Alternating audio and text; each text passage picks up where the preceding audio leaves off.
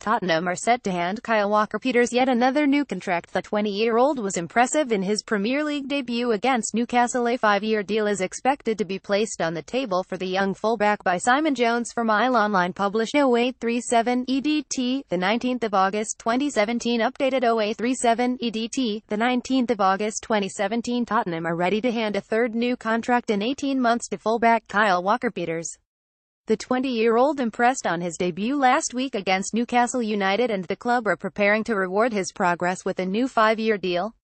Walker-Peters signed his last contract in February, which tied him to the club until 2019, but Mauricio Pochettino has been delighted with his development and how the England U20 international handled himself at St James Park last week. Young defender Kyle Walker-Peters is set to be offered yet another new deal by Tottenham. Tottenham are continuing to weigh up additions at fullback, with Paris Saint-Germain's Serge Aurier an option that Pochettino likes, but Walker-Peters can play on both flanks and is seen as one for the future. Tottenham have concerns over the long-term future of Chelsea target Danny Rose while Kieran Trippier is out injured.